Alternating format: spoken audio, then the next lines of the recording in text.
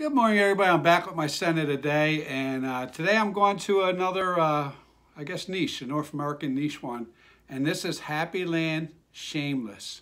And I just picked this out this morning. I've had it for about a week. It's a summer one, or a freshie from Happyland. I know one of the reviewers that features Happyland a lot. And like blues, this is probably that person's favorite. But there's a lot of other people that do that Happyland. And I decided to wear this today. Actually, I was on a Facebook group I belong to, and a friend named Richie Trey Burnett. I think it's Burnett or Barnett. I think it's Burnett. He was wearing Mr. Blueberry Indigo and talking about that. And previous in the week, he had wore that Aqua Essential Blue. And so we had a little chat and forth about those two things. And today he was mentioning, that when he wears stuff like that, those blues, they all seem similar.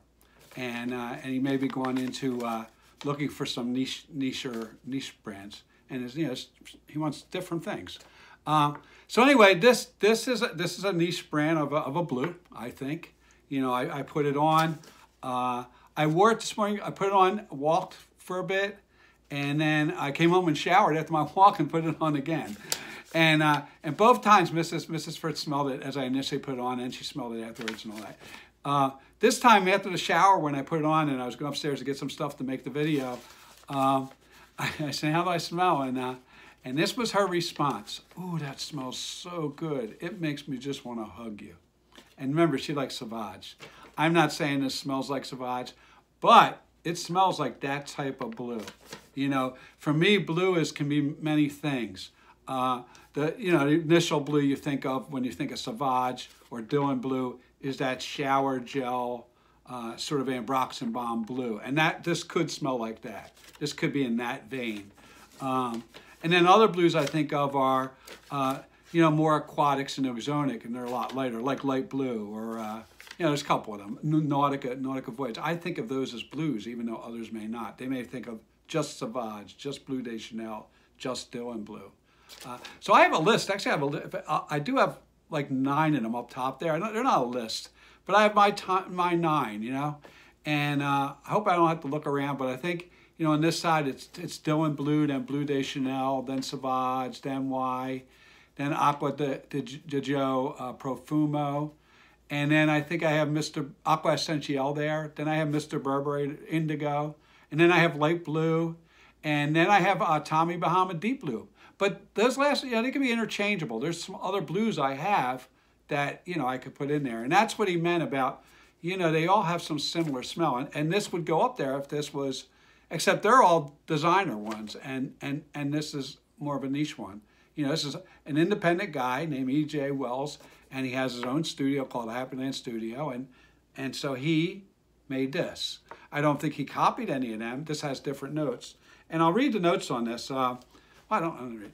It has citrus, and then it has black currant and apple at the top, and then in the middle it has florals. It has jasmine and lavender. It has rose, which is unique. And then it has patchouli flower, and that's kind of unique too. I've never seen that. And then on the bottom, it has that stuff that would make it the shower jelly too. That's common with some of those. It has musk, ambergris, it has oak moss, and it has vanilla. So that gives a good dry down too. It's really good.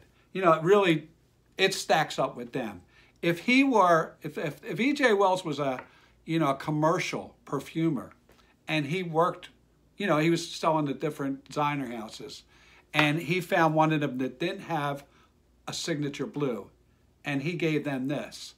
It would be like one of those bestsellers like that. It would fit in that vein because that's what it is, It's his version of those, but at a niche level. And he has unique notes. That's my opinion. That's not his opinion. That's my opinion. So anyway, that's what I'm wearing today. I really like it. And I will mention this. He has a Facebook group. And he also has, like I say, he has a lot of YouTube reviewers that market for him, he looks at and they, they do their reviews on it. And a lot of different YouTube reviewers have discount codes. And so if you are interested in, in delving into this small independent like Gallagher, like Happyland, on some of those sites with those main reviewers, ones I follow, you can probably find a discount code and get these. I never use a discount. I have never used a discount code yet. I got this as a sample. It was just $7, so it's really good. And I actually believe that, this one is, he prices really well. I think he does a 50 ml. It might be a 30 ml, but I think it's a 50 for like $55 regular. So, I don't think that's too much to spend for somebody that's, in their own studio making their own stuff and marketing it and shipping it and all that stuff. So for me, I think that's that's pretty reasonable to pay that much for that. It's and anyway, that's my two takes on it. But if I had a discount code, I might use it. I don't know. So anyway, with that, please pray for peace and please help me be kind. Oh, and I'm going to be gone probably until next Tuesday or Wednesday. Periodically, I like to do a few things. This is for my grandkids. Periodically, I like to stop and sit back and do some three things. I like to do some soul searching. I like to level my pride, right? And I like to admit my own shortcomings to myself, and then I can admit them to other people. So, so I'm going to be trying to do that over this 4th of July weekend here in America. But besides that, I have company coming too, so I won't be making videos for that reason too. But this would be a good time for me to reflect on why I'm doing what I'm doing here, why I'm doing what I'm doing other places, and just check those three things. Do some soul searching of myself, some looking at my own pride, because as every other human being, I could sometimes suffer from big shotism, and I can sometimes suffer from low self-esteem, or as I like to say, whale crap at the bottom of the ocean. Isn't that a king of the mountain? Whale crap. So I like to get my balance there with my own personal ego, and then also look at my own shortcomings, and that helps me not point out other people's shortcomings. Because once you see how many shortcomings I have, I don't want to point out others. So it helps me be kind.